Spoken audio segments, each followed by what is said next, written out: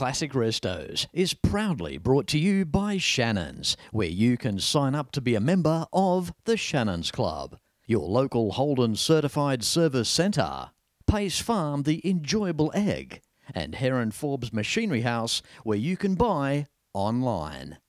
G'day, I'm Fletch. Glad you could join me. On this week's show, a recent trip to Victoria, had the opportunity to go to the outstanding Shannons Auction House at Heatherton near Melbourne. Then Australia's most travelled lady, Katrina Rowntree's husband James, shows us his WB Utes in this week's Classic Restos on the road.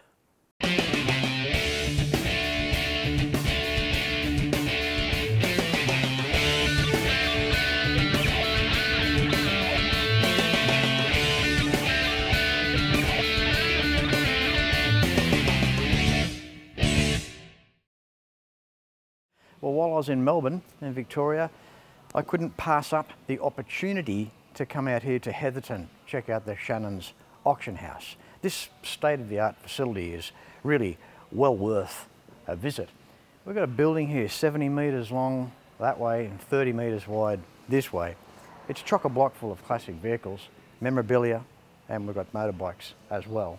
There's a 90% ratio of turnover here every auction that happens every two and a half months. Come with me and I'll show you some of the stuff that's here. The FJ, the 48215, that's where it all began. If it wasn't for these cars, you wouldn't have been able to enjoy your VF and the last model Commodore made. And if you go back even further, if it wasn't for the likes of Henry Ford, well, we wouldn't have most of our motoring history. The quality that awaits you here at Shannons is just unbelievable. Take this 1970 HT Monaro. An incredible time, back when car manufacturers used to put racing stripes on the paint. Or they'd paint the stripes on. Themed from the United States of America, back in the days when, well, racing cars were sold through your local dealer. It was about performance and the image. A performance car that you could go and buy. Here in Australia, we've got this 1970 HT Monaro sitting here in all its glory with its racing stripe down the centre of the hood. And, you know, it wasn't all about, you know, big roaring, big block power. We had a 253 Australian built Holden V8 sitting under the hood or the bonnet of this car. Again, this is a car that was restored just over 20 years ago and done to perfection. This interior, have a look at that. Even in 2022, that to me is, you know, you could almost say that's a sumptuous interior. I think that's beautiful. It's not overdone, it's well styled. The low back bucket seats bolster well, and the vinyl is still in fantastic condition for its time. And what is it about an AM radio with all the stations on the front, depending on what state you're listening to? You tune it in to whatever radio station you wanted to. Remember that as kids growing up? All that stuff we took for granted. Well, this car has one of those radios. And how's this? Big Bad HQ, 1972. What do we say about this? We've got a car that oozes the game colour scheme of the early 70s, complete with a black and white houndstooth interior, which I think goes hand in hand, especially with these Holdens. And of course the Aussie-built 308 lurking under the hood of this car as well. It's got a sunroof. It's been, well, it was added. You could tell it's been added. It's kind of unusual too. It's like a vinyl flip back top there. So that's something different with this car. HQ. First of the 4-coil spring suspension as well. They rode really nice. This car here, in all its exuberance, up for auction. And no doubt that's going to go to a loving home very, very soon. Here at Shannons, it's all about variants. Have a go at this 1974 XB Ford. What a beautiful car. The Australian copy of the Ford Torino in the United States of America. Fuselage styling, although Coke bottle styling was still a term used back in the early 70s. This is a beautiful example of an XB. And to be quite honest, you don't see many XBs getting around these days. Well, they can be a bit of a forgotten model, but they've come into their own as well. A lot of guys are after an XB. XAs used to get overshadowed as well. Look how popular they are. But we look inside the XB's interior, of course, the high back bucket seats and the sweep around dashboard was something that always used to get me as a kid. They were a luxurious themed car. When you look at the room, still a compact car in this country compared to the big full-size jobs in the United States. But these were the family-sized cars. Used to take 5 people, a caravan or a boat, and go around Australia, and this is what they did. This was the era of the car that was before our SUVs. These were the family cars. Take the kids to school, the travelling sales rep. The list goes on and on, how versatile our Aussie-built cars were. My dad had one of these brand new back in 1974. I can remember when he brought the sales brochure home. He got a new company car every couple of years. It was an XB Falcon 250, but the same interior pretty well, and same colour interior as well. And I can still remember the rego, HUX 263. It was a good car. It was a beautiful car. When these were brand new back in their day, Ford Australia was really building a good car. Who would have ever have thought that an XB Fairmont would have fetched up to $65,000 or $75,000? Well, ladies and gentlemen, they have, and there's one right here. Could be yours.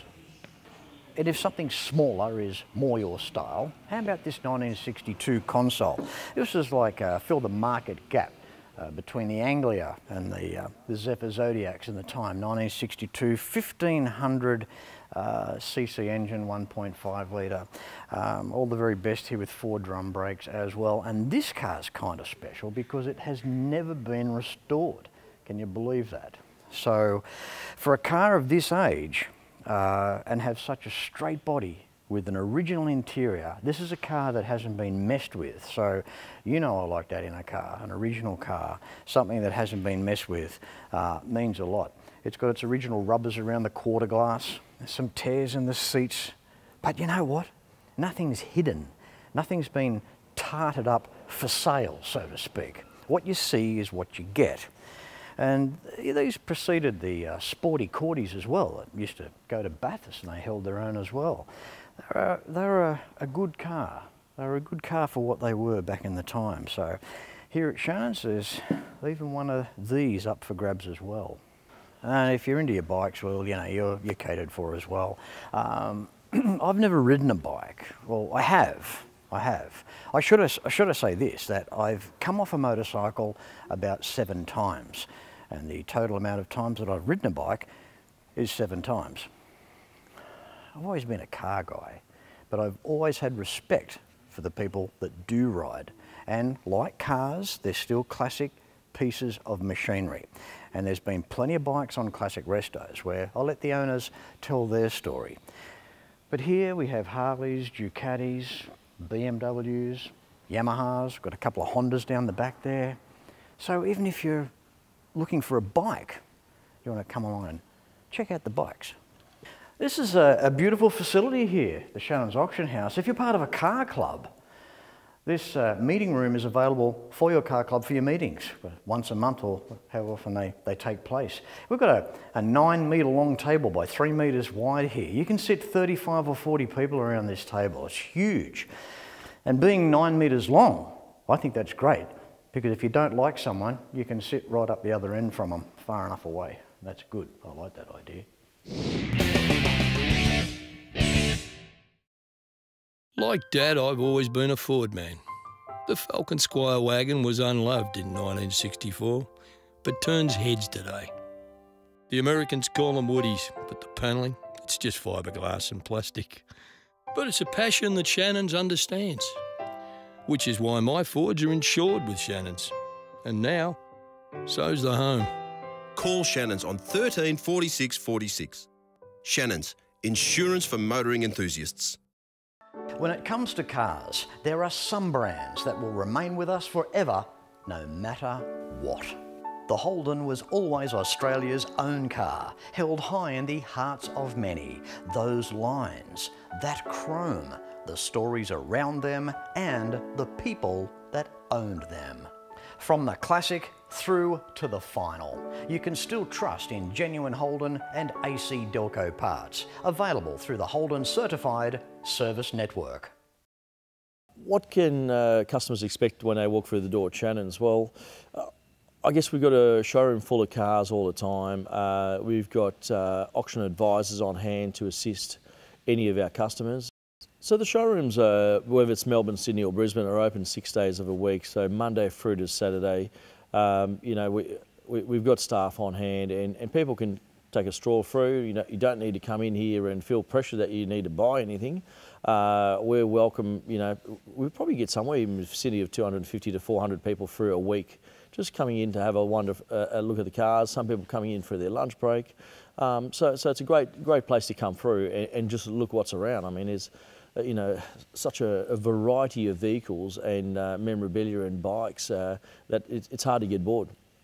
As Fletch mentioned earlier, you know, let it be inspiring to people to come into this space and actually, you know, a lot of people aren't ready to buy. You know, they've been thinking about it, or you know, they're unsure of what they want. But you know, come in and see what's here. You know, whether it's, you know, American, Japanese, European, Australian, classic or muscle. It's, you know, come and sit down in the cars, or have a look at what's on offer on the bikes.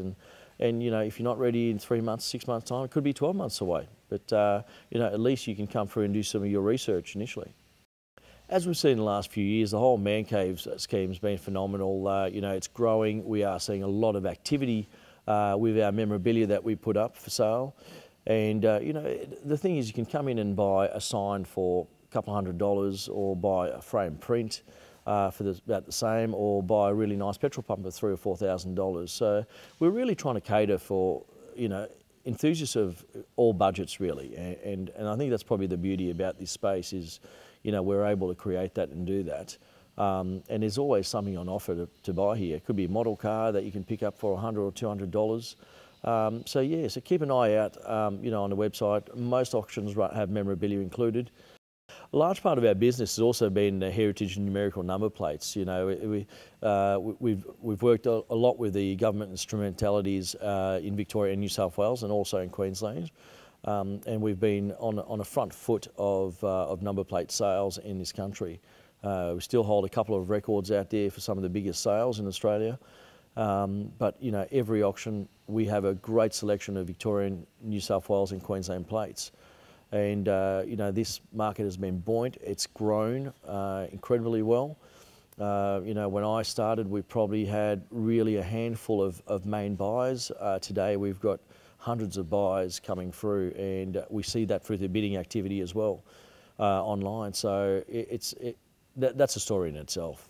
It's been an interesting journey for me. You know, I've been part of the Shannons brand for 25 years, and you know, we've seen it grow from a family-owned business right through to being owned by a couple of large corporates. And you know, the business has grown, the vehicles have grown. We've had the opportunity to expand the brand, and also, you know, an expansion in our showrooms. You know, a big new showroom here in Melbourne, new one in Sydney also, and recently a beautiful new showroom in Brisbane.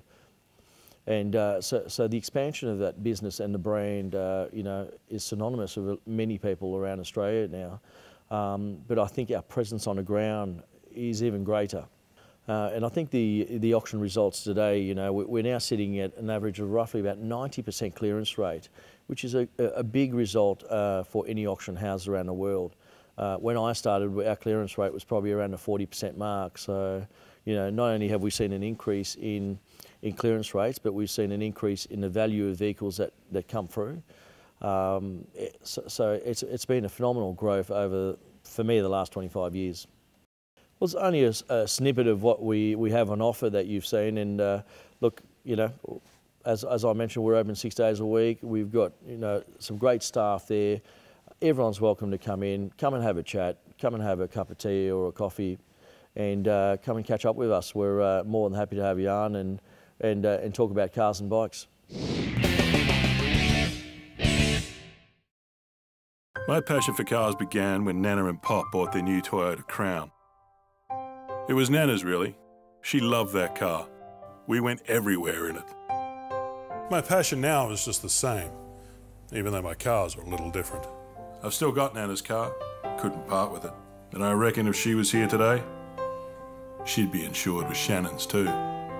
Call Shannons on 13 46 46. Shannons, insurance for motoring enthusiasts. They may not be making the classic Holden anymore, but the legacy lives on. You can still have a Holden certified service using genuine Holden and AC Delco quality parts at over 180 centres across Australia. Go to holden.com.au to find your nearest centre. Book your Holden in, maintain the pride. And of course, if you own a classic bike, a classic car or a classic truck, it just has to be insured with these guys. Why not pick up the phone and give Shannons a call for a quote and a chat on 134646. And keep in mind too that the Shannons Club awaits you. For more information, visit shannons.com.au.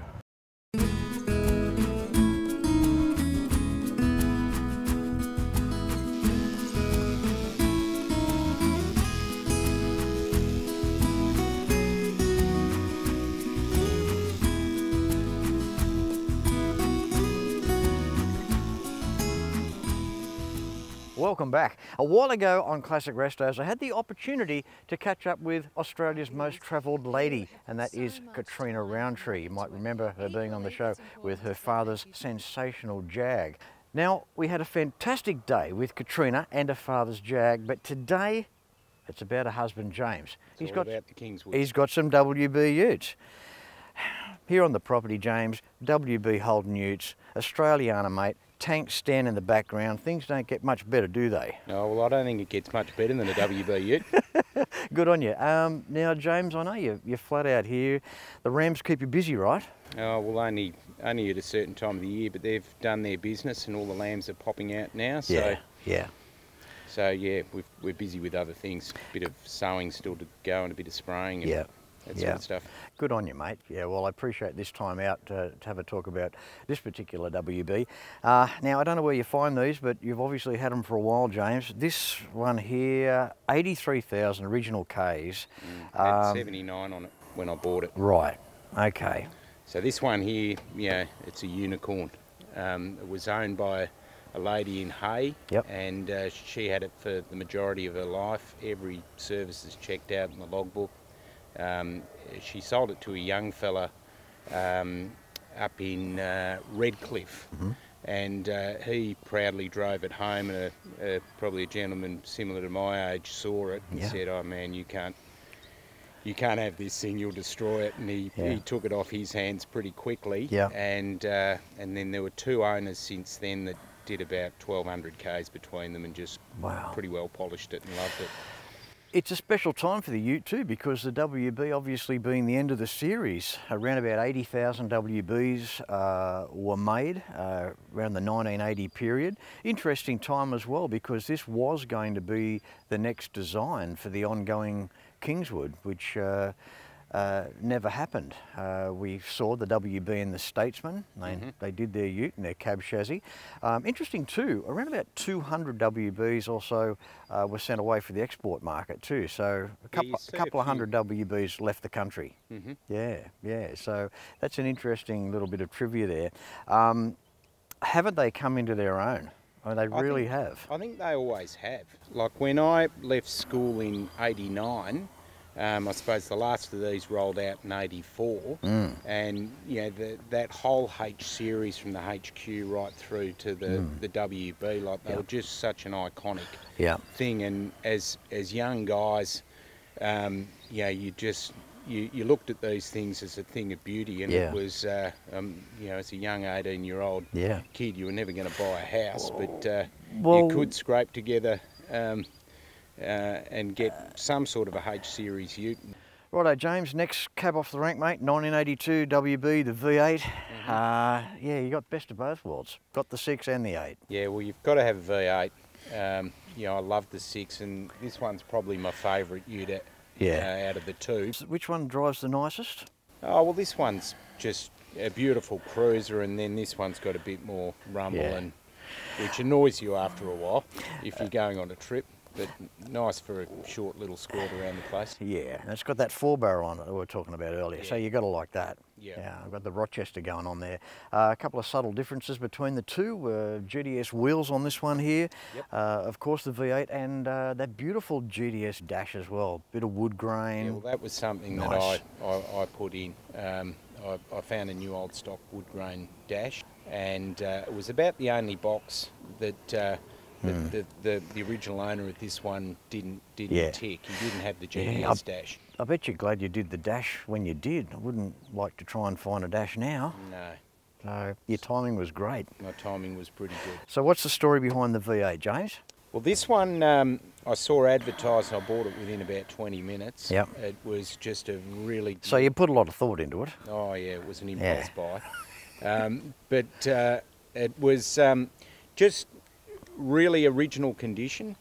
It was a one owner ute. The fella that owned this ute worked on the production line in Adelaide. Oh wow! And they got a staff discount. Yeah. He bought this ute and he had it his whole life. Wow! And when he passed away, I bought it off his daughter. Wow! And it was very original, hardly any rust on it. A little bit of rust low down and inside one of the doors. Yeah. But very tight. Yeah. Isn't that special though? That meant so much to the guy. Yeah. You're technically the second owner from the family. Yeah. So that's really nice. And so you really don't want to, like I really didn't want to mess around with his ute. He had the visor on it, the GDS wheels, which I'm not a massive fan of, but that's what we're. It's kind of it's a tribute to him and it's a respect to him, isn't it? That's the way that, like you say, that he had it, and for you to continue his legacy with the vehicle, I think is really nice. And I reckon he probably would have been kicking himself if he didn't tick the GDS dash box, and so I think I've done that one for him. Yeah, well done. Okay, both obviously automatic cars as well. Things in terms of wrong with the cars, like for their age and they're original, they're just good, honest vehicles, aren't they? Yeah. Yeah? Absolutely. So nothing has to be done to either of them? If you get one of these old cars, there's usually plenty that has to be done, just because of the age. Yeah, sure. Suspension's a bit of a thing. Yeah. This one here, I had to do everything. Right. It was a full engine rebuild. It had been rebuilt once before, but to preserve the matching numbers of the vehicle, I had to do a really major rebuild, which of course I didn't do myself, because I'd rather get someone that knows what they're doing to do the job Absolutely. Properly. Engine building is certainly a craft, and I noticed too that the carby looks pretty new as well. We put a rebuilt carby on it because like a lot of these vehicles, it was on gas. Yeah, okay. And that sort of really plays havoc with carbies, and it's easier to get someone that knows what they're doing to buy a rebuilt one than fiddle around with a carby. Yeah. We did. So you removed the gas totally? Yeah, we removed the gas totally. Full engine rebuild, full power steering pump rebuild, rebuild on the gearbox. Yeah. We did all the suspension and new radiator, all those bits and pieces. Yeah. Well, it's obvious, James, that these WB utes are dear to your heart, and to have them in this condition, mate, look, they do grow on you. They're a stylish ute. They really are. Makes us think what the next generation of Kingswood sedan would have looked like had they gone ahead. But it was real testing ground stuff with this WB ute. And as we said earlier, they made it to the Statesman, and that was a beautiful car as well. So, James, mate, thank you once again for your time. It's been wonderful catching up. No worries. And waited a while to try and pin this guy down with his ute. So thanks again, James. No worries, Fletch. And thanks for sharing these WBs with us today, mate. All right? No worries. All right. Cheers, James. Cheers.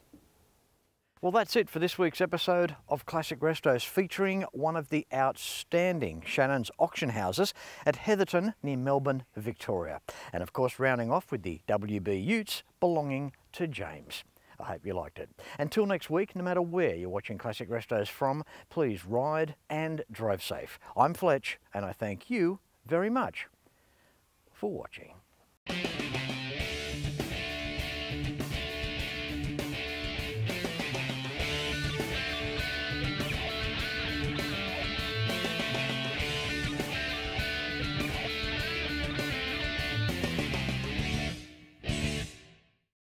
You can like and follow us on Facebook at facebook.com/Classic Restos TV and watch catch-up episodes at shannons.com.au. Classic Restos is proudly brought to you by Shannons, where you can sign up to be a member of the Shannons Club, your local Holden certified service centre, Pace Farm the enjoyable egg, and Heron Forbes Machinery House, where you can buy online.